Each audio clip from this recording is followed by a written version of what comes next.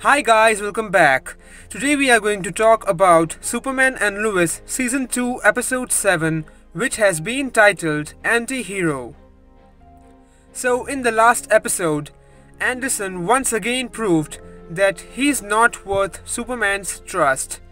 He tricked Superman and shot him with 2 Kryptonian bullets, and then, as per the promo, they'll be keeping Superman with Tal-Rho.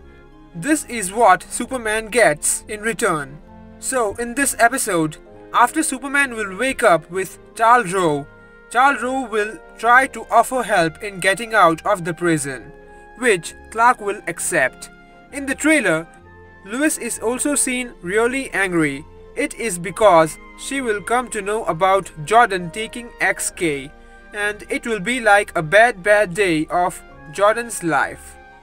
In the promo stills also, first we can see Clark and Lois sharing a warm hug, which I think is a still when Clark returns from the prison. And when Clark will come to know about Jordan, I think he will be really disappointed and angry, and he should be this time.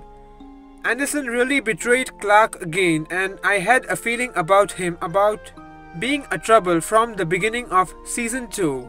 Also, we will get to know about Tal-Rho, and I think he deserves a chance. After all, he is Clark's brother, and there should be some goodness hidden within him, as Clark got half of it from her mother. So guys, if you enjoyed, please like, comment, share and subscribe if you're new. Thank you.